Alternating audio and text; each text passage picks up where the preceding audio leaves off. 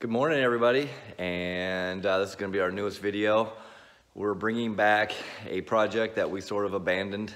You guys have seen probably a lot of the intro videos of the 1974 Formula in the background here, and it was a car we were going to do kind of a budget build on, kind of showcase a lot of our stuff, kind of do the everyday build, and we sold it.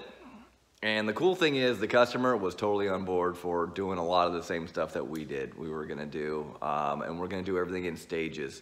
So we've got the car, as you can see, it is a fairly nice car.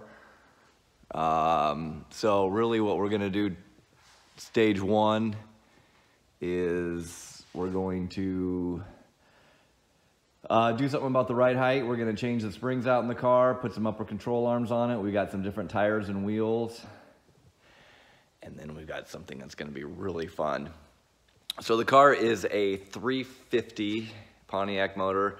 It is a real Formula. It has a 2-barrel on it, and this thing is painfully slow. So anyways, we're going to, maybe we'll save that for the next video. It'll be kind of a surprise. But anyways, today what we're gonna do, it's gonna be fun. So the whole object of this car is, we're gonna kind of maybe come up with a name for it, Formula for Fun. I think that's what it is, Formula for Fun, kind of a play on words. But we wanna have fun with this car. The customer's totally cool. He's built cars before and spent crazy money on them. And he's like, hey, I don't wanna spend crazy money. I want a car that'll do burnouts and is fun to drive and looks cool, and not spend bazillion dollars on it. And this car really fits the bill. And we're gonna try to do everything. We were saying kind of like what we would have done like in high school, you know, on a pretty tight budget. So with that being said, we're gonna get dirty. There's gonna be some choice words said, and we'll film some stuff along the way and kind of show you what we're gonna do to it, and some tips and tricks and whatnot about some of our products, and let's have a little bit of fun. It's gonna be a great day. All right, we got all the coil springs, spindles, upper control arms off the car.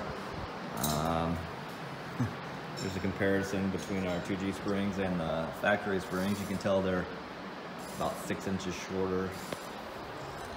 Wire diameter is bigger. That's really where you get the spring rate from, and also the coils are a little closer together. In our big block and Pontiac applications, we have a spacer that goes on the top of the spring. Really, the spring rate's high enough for the heavier engines. It's just the loss of ride height. So we have a spacer. It also gives us some adjustability in the ride height.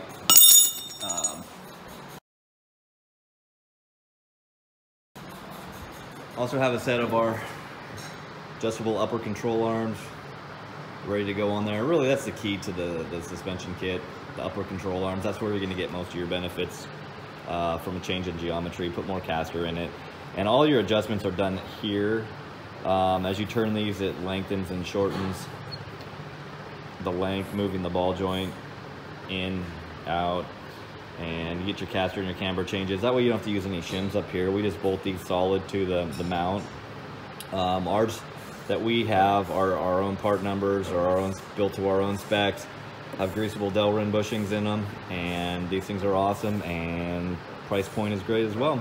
So we'll get back with you on more updates in just a second.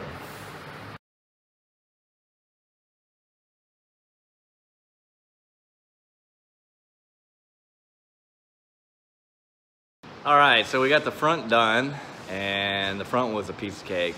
Coil springs went in really easy. We did them on the floor, just popped them in with a pry bar. Piece of cake, man, it's great. Got to the back, and everything was relatively all right in the back.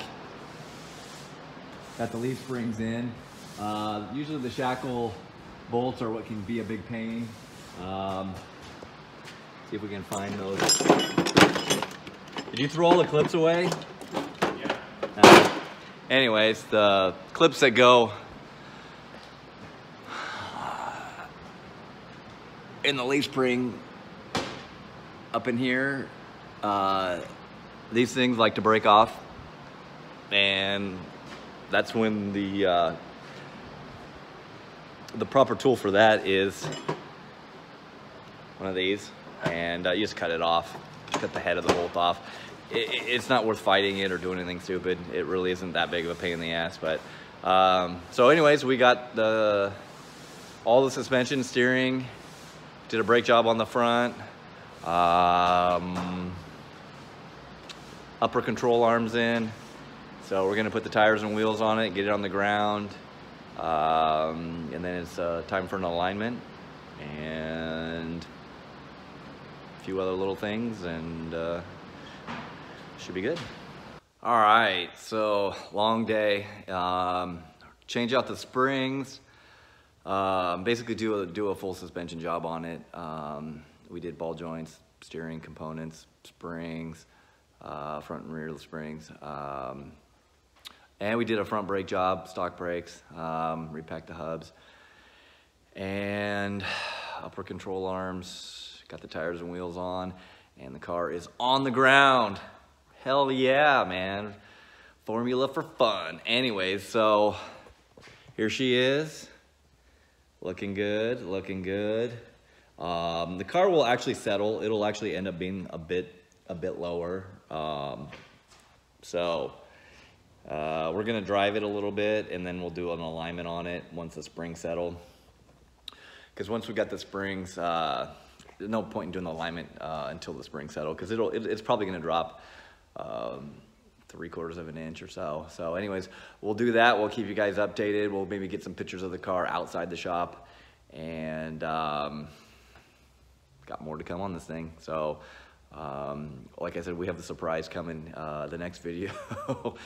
It's gonna be for fun. We're gonna have a good time with it. That's the whole purpose of this build, is to have fun. The owner wants to have fun.